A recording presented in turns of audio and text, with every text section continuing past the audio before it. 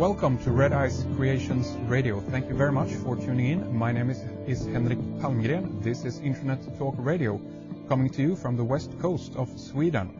Our website is redeyescreations.com. Go there, check it out for our news, radio archives, live programs, short films, links, resources, and of course our member section filled with material for you. And today we're going to talk about a very important story, hidden from history, the Canadian Holocaust, the genocide of aboriginal peoples in Canada. We have Kevin Annett with us to talk about this and his film Unrepentant. And this is available right now on video, on Google Video. We have had it linked up on Red Eyes, so you might have seen it. The documentary film reveals Canada's darkest secret, the deliberate extermination of Indigenous or Native American peoples and the theft of their land under the guise of religion. And Kevin Annett is a former minister who blew the whistle on his own church, and after he learned of thousands of murders in its Indian residential schools. The website that you need to visit is hiddenfromhistory.org. That's hiddenfromhistory.org for much more information, the latest developments for the film, of course. And I'm also going to ask a little bit more about the book Hidden from History later in the program about that. So again, this is a very important story that has its roots within the organized church and the government. It's going to be really enlightening talking with Kevin more today. So with that, welcome to the program, and thank you very much for coming on, Kevin. Thank you. Thanks for having me.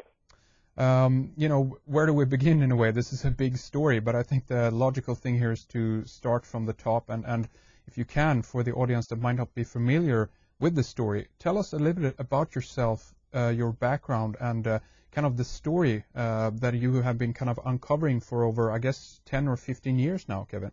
Yeah. Well, the story really began for me in 1992.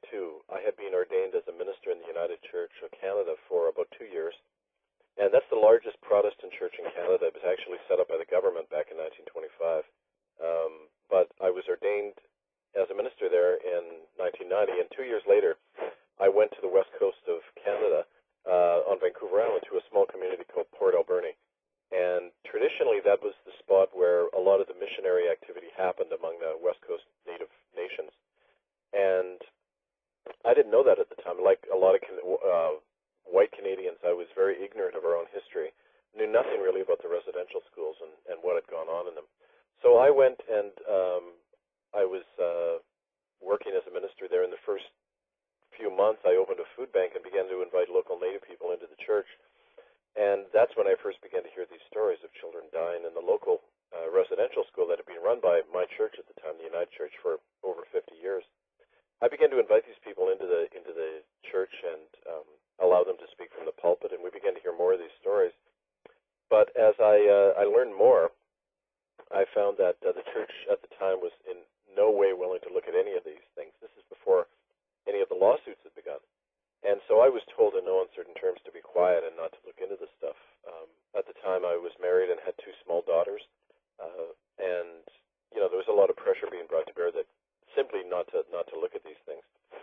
But after about 3 years, the boot came down, so to speak. And after I had written a letter, I discovered that the church, there'd been a whole history of churches that had basically stolen native land initially to set up their missions, then selling off that native land to various logging companies. And in this case, the United Church had a close relationship with a company called McMillan Blodell that eventually was bought up by the biggest logging company in the world, a U.S. company called Weyerhaeuser. Mm-hmm. And they were profiting off stolen native land thanks to the church, who was handing over this land to them. And that was a real concern to me because according to our church policy, you weren't allowed to do that. You were supposed to return the land to the native people and not sell it off to your white corporate friends, So I wrote a letter about that, just citing our church policy, and within 4 weeks I was just summarily removed from my pulpit. No review, no questions, no cause at all. And eventually I was thrown out of the church altogether at the cost of about $250,000. So, all of that came down on me in the early to mid-1990s. And as a result, my family fell apart. My wife left me and filed for divorce. And the church actually helped her in her lawsuit against me in divorce court. She got custody of her 2 daughters. So all of this was a terrible thing happening to me. But as that happened more and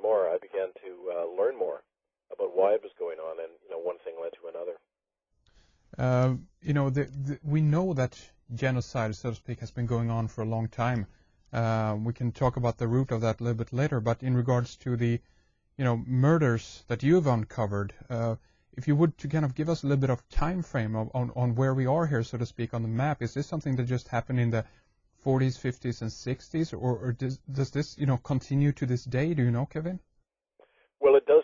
The high death rate does continue to this day, and it's almost like the aim has always been the same: to get Native people off their land, to get the resources, to keep them imprisoned in their own country, if you like, by putting them in a lower class of citizenship than anybody else through a thing called the Indian Act. So that's always been the aim, but the methods have changed over the years. The residential schools were set up in the 1880s, and they lasted over a century. The last one didn't close till 1996. Basically what it was is, in the West, up until the late 1800s, something like 90% of the native population had been wiped out, mostly through smallpox. And the remnant populations saw their children carted off into these schools where half of them never came back. We found the death rate in the residential schools consistently for over 50 years. The death rate was around 50%. So, half of these children died off because of a practice even described by Indian agents and medical doctors from the government. There was a very famous report by a guy called Dr. Peter Bryce, yes, who studied the health conditions in the Western residential schools. He found that children who were sick with tuberculosis were being deliberately housed with the healthy, and then nobody was ever treated. And then, they'd be dying en masse. We figured that over a century, over 50,000 children died that way. And the government's even acknowledged this. Last year, they acknowledged the 50% death rate figure, and that's even being reported in some of the major newspapers now in Canada. But it's kind of like they say, oh, yeah, well, this thing happened, but in effect, nobody's to be held accountable for it.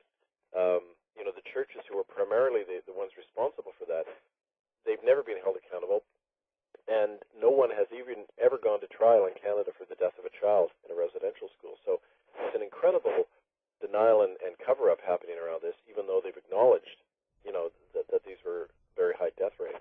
But the system, so to speak, I'm not familiar with it. Residential schools, define that for the audience that are not familiar with that. Well, another term is just Indian boarding schools. It was a law brought in 1920 where every native child who was older than 7 had to go into one of these schools, and it was basically far away from where they lived quite often. They lived there full time. Officially they were allowed to go home in the summer, but a lot of the kids were just kept year long. So I've talked to a lot of survivors of these places who tell me that they were kept there for 10 years or more, and they never saw their parents, they never saw their relatives. And these were really what they were internment camps. Children received very little education. The formal education stopped after a couple